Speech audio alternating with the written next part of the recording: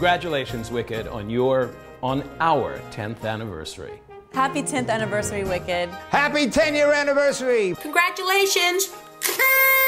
Congratulations to everybody with Wicked all around the world, because it is all around the world.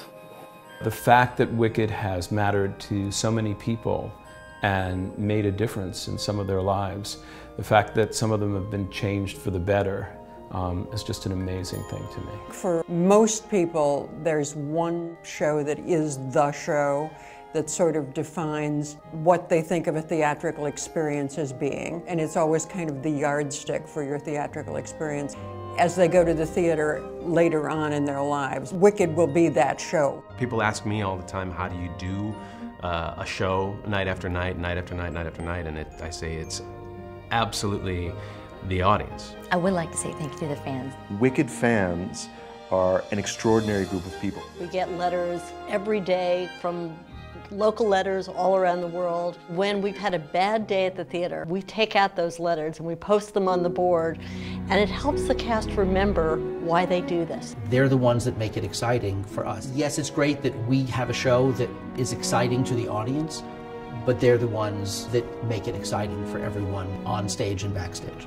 Wicked is magic. Phenomenal. Life-changing. Wicked is surprisingly powerful. The minute I knew that it was going to have a huge run was after opening night. There was a line around the block, around the current theater, from day one. The place went nuts, like I've never heard before. It's so rare that a show gets that kind of reaction. One of the things I love about Wicked is the number of people it takes to run the show. Best crew on Broadway, I gotta say. Hands down. It's become my family, and I've gone through such life change here. There are no words for how grateful I feel for the actors, for the stage crew, for all the designers, for everybody who works on the show.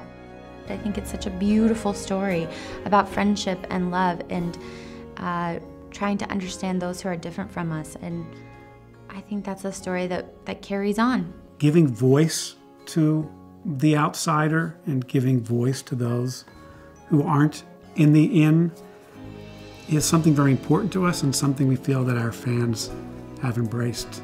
It's about that inner thing in all of us that maybe we feel alienated by or that alienates us from society. The fact that people are given courage by encountering the story of the green girl and the courage she shows is just the most gratifying thing that can ever happen to a writer.